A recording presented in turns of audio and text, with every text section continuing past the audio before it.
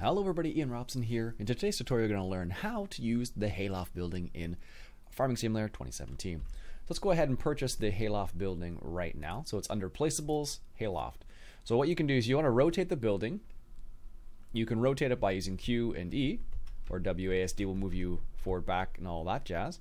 Or you can rotate your view by using the left arrow or the right arrow. Okay, so I'm going to place the building right down here. Let's rotate it just a smidge. There we go. So that is the building right there. So this is what it looks like.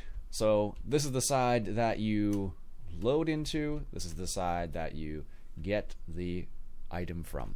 So in this case, I'll show you a little something to pay attention to. So I have a bale of straw over here. And if you notice, it will not accept the bale of straw. Okay, so it only accepts bulk. Okay, so it doesn't accept hay bales or straw bales, so keep that in mind. Okay, so what you do is you get some bulk hay or bulk straw. So let's go over here, and we have some straw in this particular loading wagon.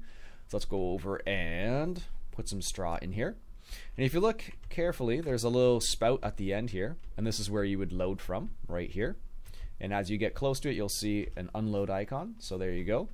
It's unloading, and then it's loaded into the actual hayloft itself.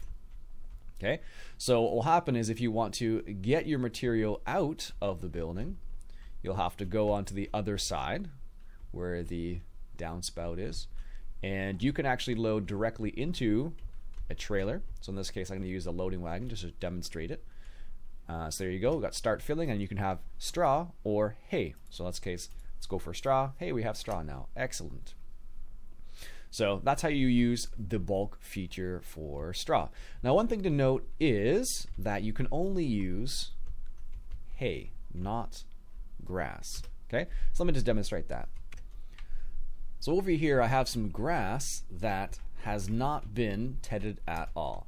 So let's go ahead and pick up some of that, and let's go ahead and try to put it into our hayloft. Let's see what happens.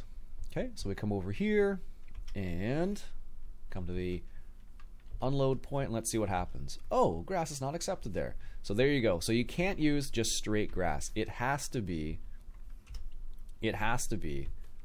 tedded grass, so dry grass. So for example, right over here, I have some grass that has been tedded. As you can see, I got the JCB there.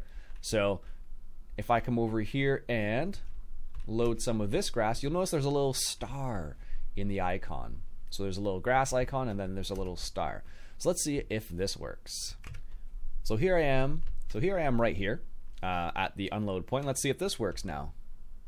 What do you know? It works. So this building only accepts dry hay, not just freshly cut grass. So keep that in mind. So it doesn't accept when it's green like this, it won't accept this. But when it's been tedded and looks like this lighter green color, then you can put that in the hayloft. So it only accepts straw and dry hay. So that is how you use the hayloft building. If you'd like to see another mod tutorial on a different mod, leave a comment below with which mod or tutorial you'd like to see next, and I'll use the most upvoted comment. My name is Ian Robson. I hope you enjoyed. If you did, why don't you go ahead and hit that subscribe button for some more tutorial action. Catch you guys later.